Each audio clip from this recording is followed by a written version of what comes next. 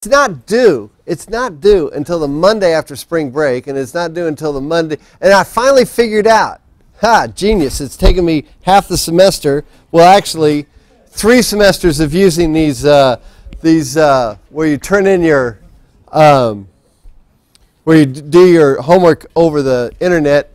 It's taken me 3 semesters to figure out, why don't I make it due, like if I'm going to make it due on Monday, why don't I make it due like at about 11:30 at night on Monday after we've had class, so you can ask questions and then go. Duh! Finally, I don't know why I was having trouble with that concept for about 3 semesters, but I've got it figured out now. So it's not due until like 11:30 at night after we get the Monday we get back from spring break. So are we still having a test on Wednesday? Sure. Yeah. Yeah, that's the other. Oh yeah. So Jaker just hit it on the head here. She said, "Well, wait a minute. All right, let's hold it down now. I'm having to talk over people here." Jaker just asked the question. She just said, "Well, are we still having to test the Wednesday before spring break?" Yes, you are. Okay, and so that's one of the reasons I gave you the homework, so you can work on it, because the questions will come straight from the homework. All right, and I looked about 3 or 4 hours ago at the redo, the exam 2 redo as we called it, and it looked like most of you did okay on it that tried it. Some of you already had a good exam score and went, enough of that, so you didn't do it, and that's fine. I did it. I got like an 18.6. I made one tactical mistake on the thing. It was the one where we had to flip the, where it's the last problem. The last problem where they doubled the time. For some reason, I thought that would double your voltage. No, silly. If you double the time, it halves the voltage. And so I blew it. I missed that one. But anyway, so other than that, I think I did pretty good. Oh no, I screwed up one of those. Did you all find it really annoying trying to do Kirchhoff's laws with that computer dragging down and everything and having to type it? I found that really tiresome too. But oh well, it beats having to grade it. So anyway, Can our rest of our tests be like that? What's that? The test should have been like that. That's why because online, no, because just with that, and it wasn't, and just because it just being extra credit, I still got like 4 or 5 emails from people saying, hey, my computer crashed, or it just went south on me. That I don't want to, no. It's too many things can go wrong. Just too many things can go wrong. All right? And I have to believe you. All right? In the age of computers and all that stuff, yes, the dog did eat the homework. All right? So, okay. All right, here we are. Here we are again. We were doing resistance, resonance. We're doing all this kind of hard stuff. Let's get out of this and do the let's get straight to it. We talked about all right, capacitance, capacitive reactance. I think we finished here, and basically, all right, got a quick question for you. XC, capacitive reactance. What is the SI units for that? Ohms, right. It's in ohms, okay? And that might, but I'm not going to give a quiz today because too many of you are gone. That's probably when I should give it, but nah, I don't want to. Anyway, I should have you figure out why that's in ohms based on the capacitance. But you could do it because you'd say Q equals VC. You'd take it from there. C equals Q over V. And then when you take that Q over V and multiply it by the frequency, you're going to get rid of the seconds because you remember what, yeah, you can figure out that it's, and then what you wind up with when you multiply it by then when you multiply the frequency, when you multiply charge times the frequency has the seconds where? In the denominator. So you've got Q over seconds. That gives you what? Charge over time is current, right. So that would give you the current. And so that gives you current over voltage. Ta-da! Ohm's law, V equals IR. So there you go. So V over I. Oh, yeah, it'd be V over I. Sorry. Would equal your resistance. So that's how you would do that. But anyway, so this is in real straightforward. It's in ohms. And IRMS, VRMS. Your book does a good job of explaining when it gives you a problem or an example to follow. It says the IRMS or the VRMS of this thing is. Now, normally, what does RMS stand for? Root mean squared, right? Root mean squared, and that's a trig algebra derivation that we're not going to bother with right now. Okay, now we're going to look at an inductor. An inductor is done in henries. Okay, its unit is henries. There's this little L here. Okay, what does this curly Q E stand for? What does that stand for? What? Curly QE is what? Voltage, right. It's voltage. It's your EMF, your electromotive force. All right? It's an EMF. And so, in other words, now think about it. If I've got a coil, basically an inductor is a short little solenoid. That's basically what an inductor is. All right? So if I've got a current going through this solenoid that's bouncing back and forth, what's that do? All right, so current's going like this, then it's going to go like this. It's going to go like this, go like this. This, boing, boing, boing. So it's changing that magnetic field all the time, right? Well, that's creating a back EMF inside the circuit. All right, so it's fighting the current that's the voltage is trying to provide. All right, so the voltage wants to push the circuit this way. The inductor goes, it acts like a spring. It says, nah, you're not going to push the current this way. Because I'm going this way. And then when the current changes back around, tries to push it the other way, it goes, and pushes it the other way, okay? Pushes against it. So therefore, it impedes the current. It causes a resistance. However, now get this straight. With your XC, which is your capacitive reactance, and your XL, which is your capacitive inductance, they do not eat up any power in the circuit. Okay, only the resistor does, and we'll get to that in a minute. Okay, only the resistor. So we're going to create, like you did in lab, didn't you all build an RLC circuit? Yeah, last week? Yeah. So here I'm going to explain to you what you were doing. All right, you got the RLC circuit, and so only the resistor eats up the power. Okay, because the inductor and the capacitor, what do? They'll slow down the current and act like a resistor, but they just store energy. Okay, they store and release energy to oppose the current. All right, so you put those things in there to slow down the current. Remember, the whole idea behind a circuit is to reduce current. All right, that's why and when we looked at the back EMF on in the last chapter, remember in the back EMF. When you first started something, it had a huge amount of amperage, and then once it started working, the amperage dropped way down. That's why when you're in a place or in your house or something, you got too many appliances running, and then all of a sudden you turn on a hairdryer, boom, it blows right away. It's not like it blows right when, after it's been running for 4 or 5 minutes or 2 or 3 minutes. It blows right when you turn it on, because that's where the maximum amperage is going through that thing, trips the circuit that way.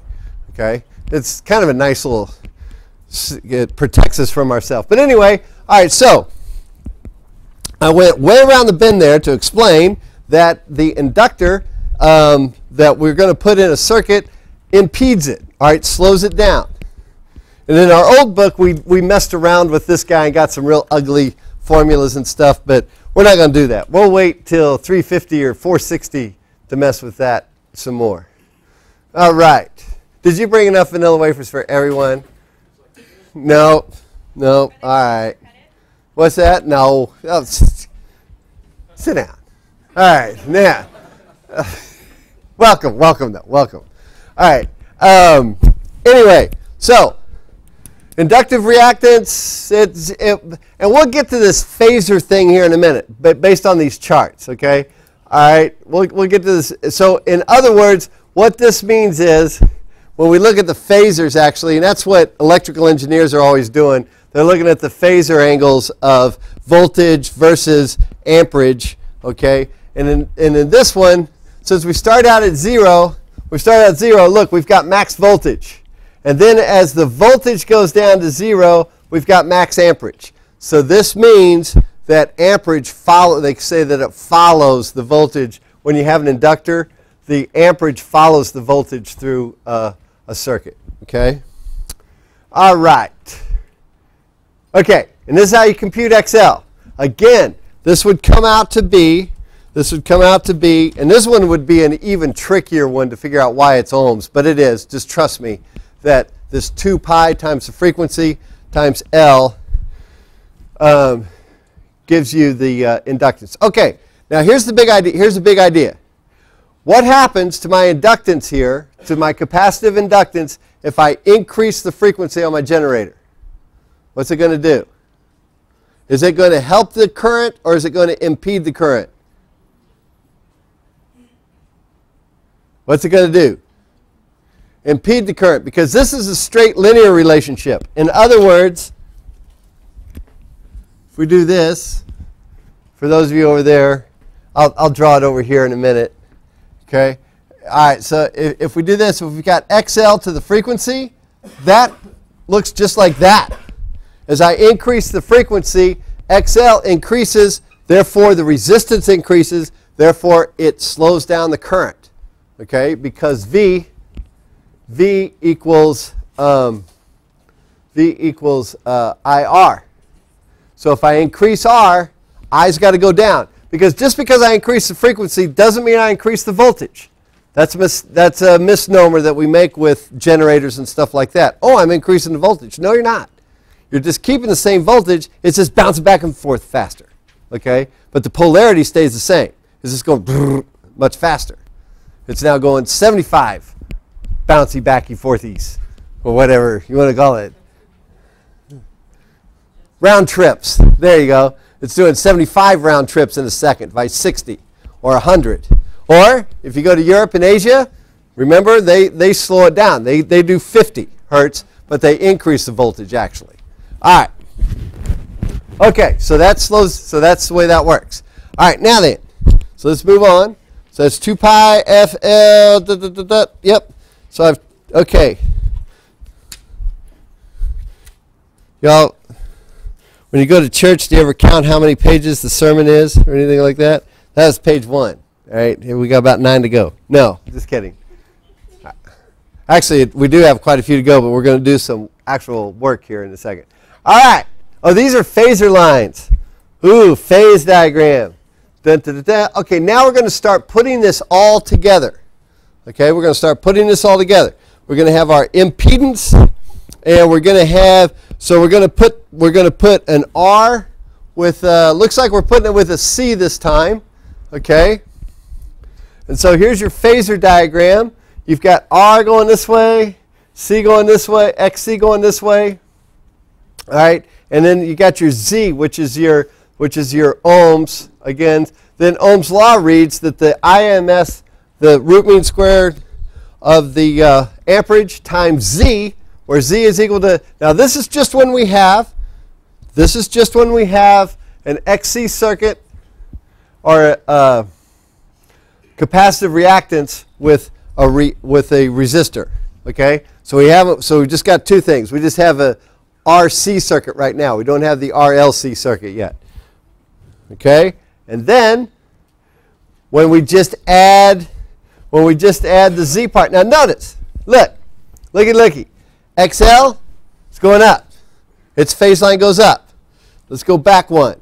What does XC's phase line look like? Which way is it going? It's going down. So those two oppose each other. All right? Remember what I said. Or remember the diagram when you've got an RLC circuit. When you have an inductor and a capacitor, it's like having two ends of a spring. All right? Or when you start a spring oscillating. You stretch it out. That could be like your capacitor. Your E field is completely charged up. Boom. You let it go. The charge goes through there. The current goes through there. And then it smashes in. And at this juncture, the B field has nothing in it. The inductor has nothing in it. And then when it starts to go, then the B field, as the energy in the capacitor decreases, the energy in the inductor increases. All right, slowing it down. All right, so they oppose each other.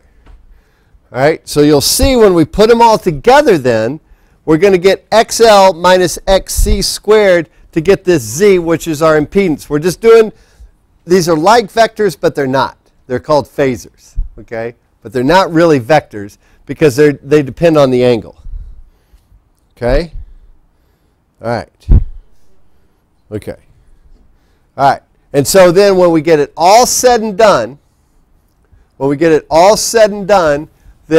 the Z is equal to the resistor squared plus, now remember you subtracted these two vectors here. Here they are subtracted. So you got XL minus XC, because here you had XL was real big, XC come down like this, you subtract the two. All right, so you subtract the two, and you wind up with XL minus XC squared. So it's just the good old Pythagorean theorem type thing. And to find the tangent of the angle, slide this vector over here. And so it's the opposite over the adjacent, gives you the tangent of the angle. Now that angle becomes important when we start talking about the power dissipated, the average power dissipated in one of these circuits. Okay? Which I think is the next thing we're going to do. But I wanted to, before we go any further with this, I think we should scribble some stuff down so you can actually see how these things look and work. All right, yeah, here's a good one. Here's a good problem. So I'm going to turn on the dot cam here. Is it on? It is. What page am I on in the book? 738. 738. Oh, that's not very good. We need some lamps. Turn the lamps on here. Turn on the lamps. Okay, and then let's zoom in. So we get rid of all that ugly stuff up there. There we go. Zoom in. Now all that shows up is my ugly, hairy hands. All right. Now, all right, here's the problem. It says an RC circuit. So we're going to be dealing with an RC circuit. Oh, I don't have to go that far down. Okay, so we're going to be dealing with an RC circuit here. Okay, got an RC circuit, and the resistor is 100 ohms. R equals 100 ohms. Okay, and it says that the capacitor is 15 times 10 to the negative 6 farads. It actually in the book it said microfarads, and the root mean squared voltage. VRMS is 120 volts, okay? And the frequency is 60 hertz. All right.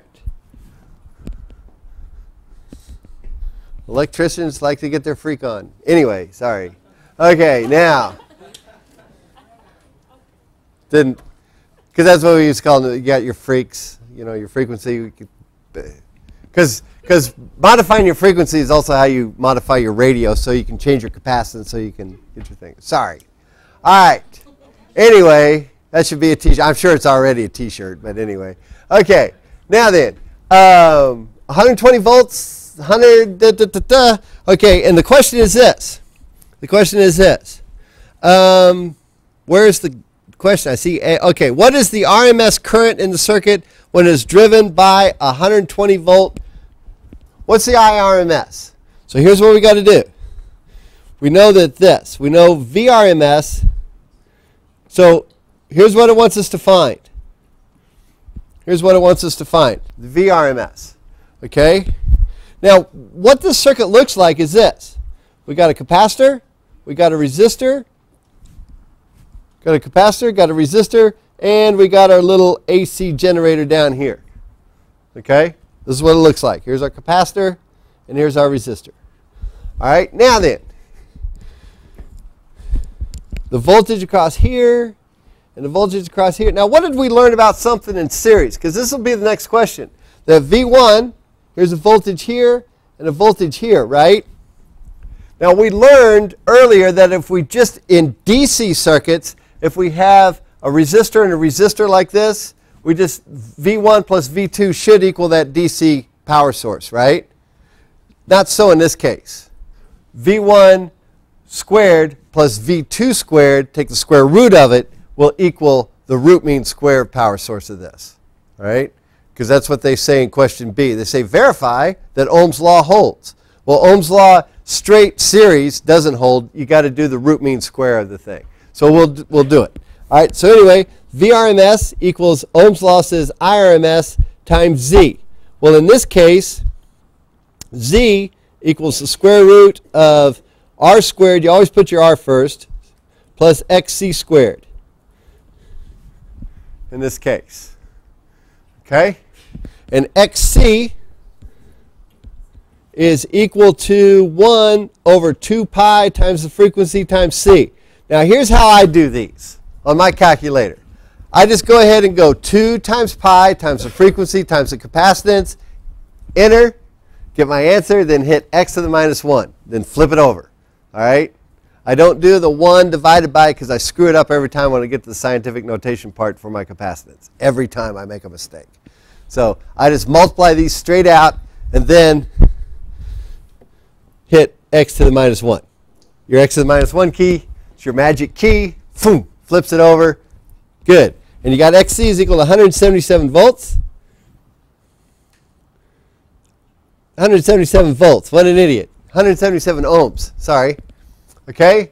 And then so we got Z is equal to square root of 100 squared plus 177 squared, which equals something. What the heck did that equal? Did they show me? 203. And so the VRMS of this thing, am I running out of space here? Yep, sure am. So the VRMS of this thing is equal to, or the IRMS, it's 203. Yeah, it's 120 over 203, which equals about 0.59 amps. Okay? It's about 0.59 amps. Now, if we go to here, so if I look at V1 is equal to 0.59 times the XC was 177, or yeah, times 177. That actually equals like 104 volts. And then I get V2 is equal to 0.59 times 100 volts, or 100, gosh dang, 100 ohms, and that equals 59 volts. Now, notice, if I just add these two together, 104 plus 59, I get 163, which is much greater than the 120. So, but remember, we're dealing with root mean squared. So if I take 104 squared plus 59 squared, but actually if I take V equals the square root of 104 squared plus 59 squared, guess what I get? I get 120. So it checks. Because remember, we're dealing with AC circuits. Okay? Dealing with AC things. But actually, almost if I would go ahead and if I hadn't rounded this 0.59, if I hadn't rounded this 0.59 and took the 0.59 times 177, I'd have gotten like 105 here, and I'd gotten like, or almost 110 here, and I'd gotten like 100 or I'd gotten about 65 here. If I'd added those two together, that's at their max. That's at their complete max, which the voltage here divided by the square root of 2, I'd get these two added together.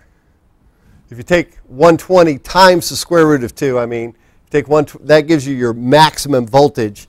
If you add those two together, that's what you'll wind up with. Okay? A lot of stuff to kind of keep straight. So the main thing that you're going to have to keep straight for the exam, I'll tell you right now. I'm just going to say, here's an RLC circuit. Here's the frequency.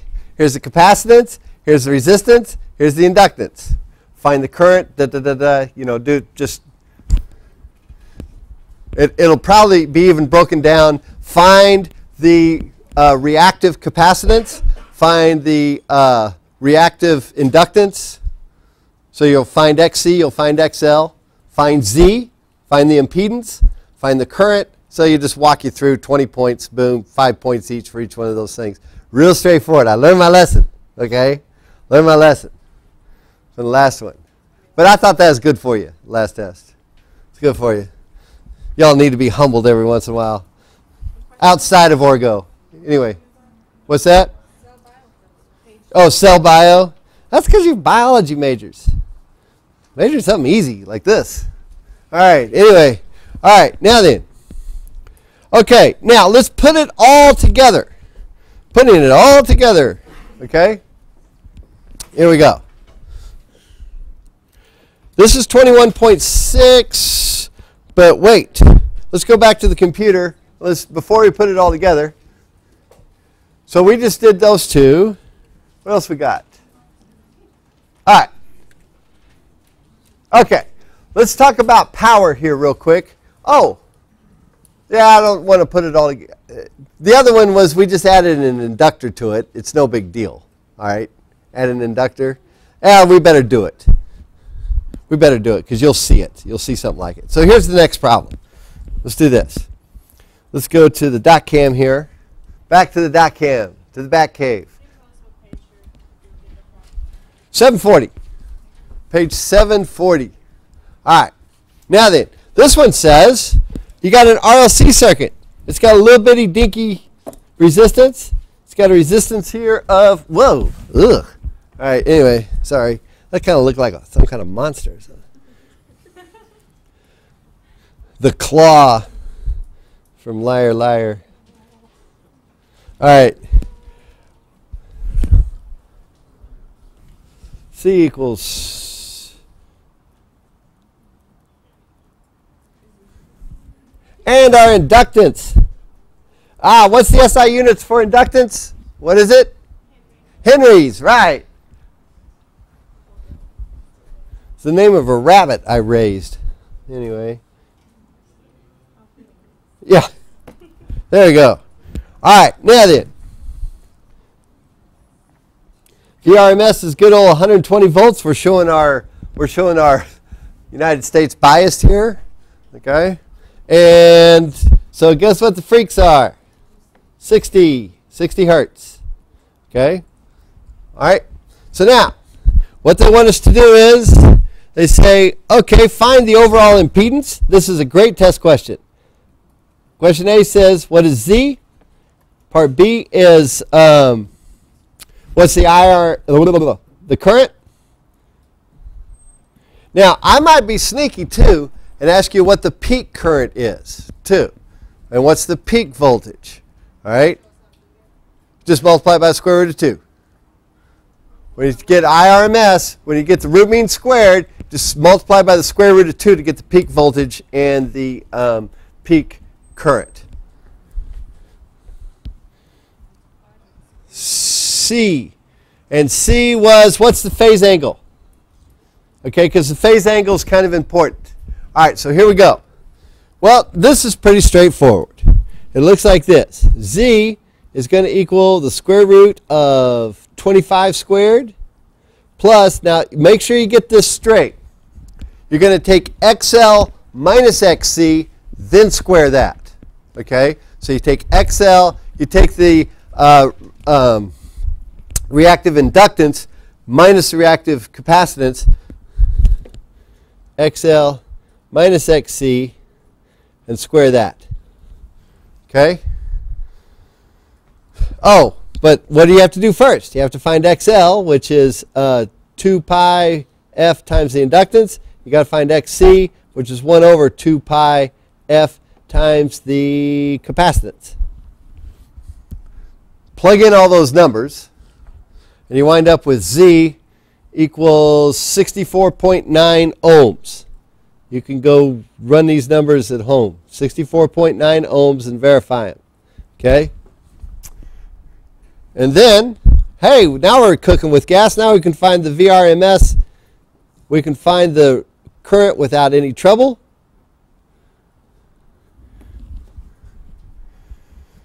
Just divide that. It looks like it's going to be about what? Well, what 120 divided by 6? Oh, it's almost going to be 0.2. It's almost going to be 2.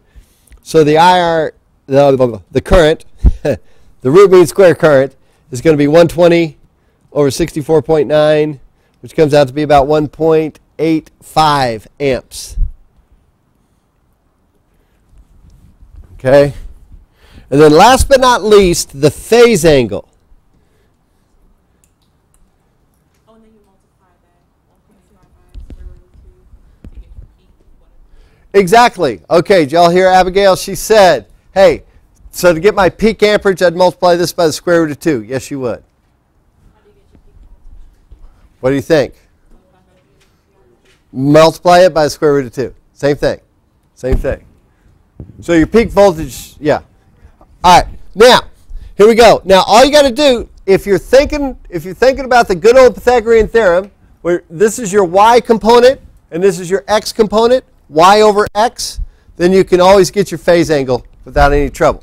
Because you're just going to do this. You just say, okay, well, the tangent of y, xl minus xc over r, and so it's the inverse of xl minus xc over r equals my phase angle, which in this case comes out to be 64.9 degrees, I think. Or is it 67.3? Phase angle equals, sorry about that, 67.3 degrees. All right? Now then. This becomes important because to find the average power, all right, to find the average power, the thing, y'all can't see over all this hardware, can you? It's craning all over the place. Ugh. Now I'm stuck. All right, there we go. Okay. Now, so, yeah, I should have turned this sideways anyway. Okay. Anyway, now then, the power is dissipated through what? Only the resistor. Okay, but since that current's always changing, and since the voltage is always changing, to find the power, the average power can be kind of tricky. P equals IV, but which IV is it, and all that kind of stuff. So here's what we do: we say that the power dissipated through this circuit, and they went through a nice little explanation of it, which at 2:33 on a Friday afternoon is probably not what we should do. But anyway, they went through a nice explanation of this. Once you find this little phase angle here, he becomes important. Electrical engineers, people who run power companies are always watching the phase angle because they want to know how much power they're generating, kicking out there. So is equal to this. Is equal to, now I'm stuck. Hold on a second. Because what's your normal power equation? What's it normally say? Yeah, P equals IV. Very good. Very good. And that's what we're doing here. However, there's two ways to write it. P equals IRMS, VRMS, and you are not done. You are not done here. Exactly. You got to take the cosine times the angle. Now you might be going, well, why do I got to take the cosine times the angle? Because you do. There you go. Now, the reason is because your VR, because you got to take the y part over here. Let me show you. It has to do with your phase angles here. Here's your VR.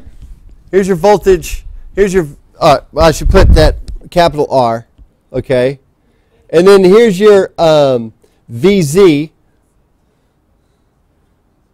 Okay, okay, the voltage caused by Z, and then this is your VRMS. And so the cosine, is that right? Something like that. Yes. Yes. So the cosine of this angle is equal to VRMS, or is equal to VR over VRMS. And you can't see what I'm doing at all. So here's what happens. Notice when I put this cosine in here, I get VR times over VRMS. So the VRMS cancels, and so I get the IRMS times the voltage times the voltage that's going through the resistor.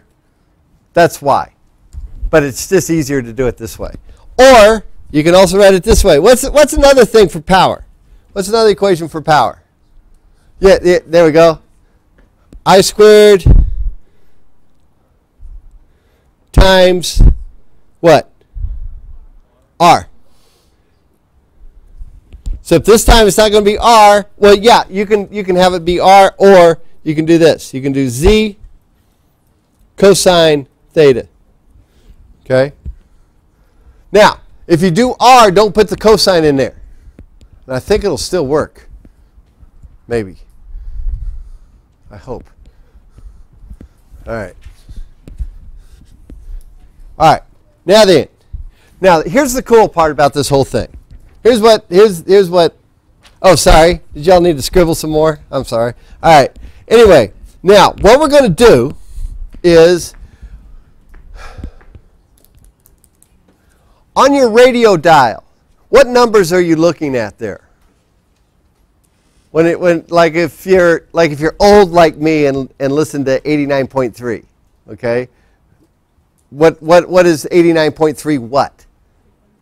It's frequency, right? Megahertz, right? Because FM is in megahertz, AM is in kilohertz, okay? So FM frequency is much faster, okay? Much faster, much shorter waves, okay? Whereas AM is big old long loopy waves because it's got a shorter, it's a longer frequency, okay? All right.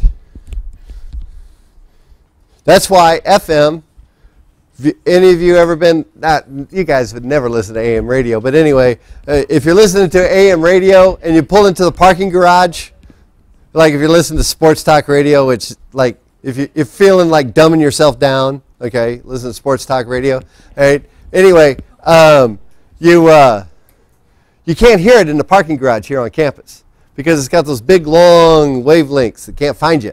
But the FM you can kind of hear because it's got the shorter wavelengths that are coming in and they can get to you, okay? But AM carries a lot further. You can listen to an AM station almost past Columbia from here. But anyway, all right. But anyway, here's really what we use all this for. Oh, good. Yeah, we've got 7 minutes to, well, actually, I've got 12, but I'll take 7. All right. All right. Here's really what we're after. When everything has a frequency to it. Every mineral, every molecule, every atom, every human body, everything out there has a frequency. Anything made of matter, which is most everything that I can think of, all right, there is antimatter, and I don't want to get into that, okay, because I don't know anything about it, all right? But anyway, everything that has matter has a natural frequency to it that bounces back and forth, okay, vibrates back and forth, okay? And so, that's called the resonant frequency. And so what happens, remember when I showed you last semester 210 that Tacoma-Narrows Bridge collapsing that got the big amplitude going? That's because it hit the winds, made it start swinging at its resonant frequency. And when it's just like when you're pushing your little brother or sister or you're babysitting somebody on a swing, okay, when they swing back, if you kind of get into their rhythm and really start pushing them, they get higher and higher with very little more energy you're adding to it, okay? But if you stop them short, then that's dampening, and then they don't swing near as high. Well, the same thing happens here. So everything has a natural resonant frequency, F naught, okay? And F naught is equal to this. The resonant frequency is equal to 1 over 2 pi times the square root of L times C. Now what the heck? How the heck did you come up with that? Here's how. Things are in resonance if this is the case. XL equals XC. Okay? So if XL equals XC, now the capacitor and the inductor, we can't make those two things equal to each other. All right? But what we can make equal to each other is the frequency. So you wind up with this thing. XL is what? 2 pi times the resonant frequency. And XC is 1 over 2 pi times the resonant frequency. Oh, times L, sorry. Times L times C. Duh, I knew something was, I was like, something's missing there. There we go. Now, if I solve for F naught, if I go ahead and solve for this FO, I'm going to multiply both sides by FO to get him out of here. So I wind up with FO squared equals 1 over 4 pi squared L times C. Okay? And so FO, take square root of both sides, equals 2 pi square root of LC. All right? Now then. So, in other words, let's say KCUR is out there broadcasting at 89.3 megahertz times 10 to the 6th hertz. All right, KCUR, it's the old people station. All right, it's all that NPR, yeah. All right, but anyway, so they're broadcasting at this. So that's their FO. Now, so what my car radio has is it's got a capacitor on it, and you'd see it in the circuit. The capacitor would look like this. Here's the capacitor. Here's the symbol for it. This means it's variable. In other words, I'm able to change this capacitor. When I change the capacitor, then that changes this thing. So that when this guy is sending out this signal, I can change my capacitor so that it is going at that frequency, and boom, I can hear it. Okay? It comes in and catches the radio and makes sense. Because all those little ones and zeros that are put on there that are coming in, well, that's analog, but anyway, no, that's digital, digits, ones, zeros.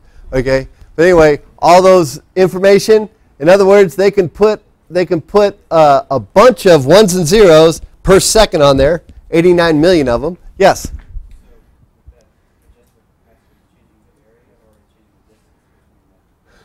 It depends. It depends on the capacity. Oh, did you hear that? Woo! Bonus question. Because he said capacitance. Hell, I forgot the equation for what is it? It's the area. What is it? A echo naught over D. Is that the capacitance or the distance between the two? Isn't that it? Permittivity. What's E naught again? Remember? Permittivity of free space. I know that. But here's the thing for the capacitor. Now, it depends on the capacitor. I would guess. What do you guess it's doing? What would be easier to change? Yeah, the distance. Exactly. That's exactly what it's doing. Or, here's something else it could be doing too. What if it was removing and placing dielectrics in there too? It could also do that to change the capacitance. Okay? That's that whole thing in material science and solid state, which we'll get into advertising for $350 for next fall for some of you that are some of you that don't have anything else to do, like I said. All right. Okay, so there's very good. Good question. All right, because I think a lot of it might be changing both the diameter and the dielectric that's kind of sliding it up and down in there. The old-timey radios used air. They had there's a picture in the book of the old-timey radios and how they expanded the plates and stuff like that. Okay. All right. I think that's enough for today. Definitely enough. Have a safe weekend. Very, very safe. Kenna, did you bring a guest? Did you bring a guest? That's what I thought, because it kept throwing me off. I was going, wait a minute. She's obviously flunking because I haven't seen her all semester. Now she's showing up.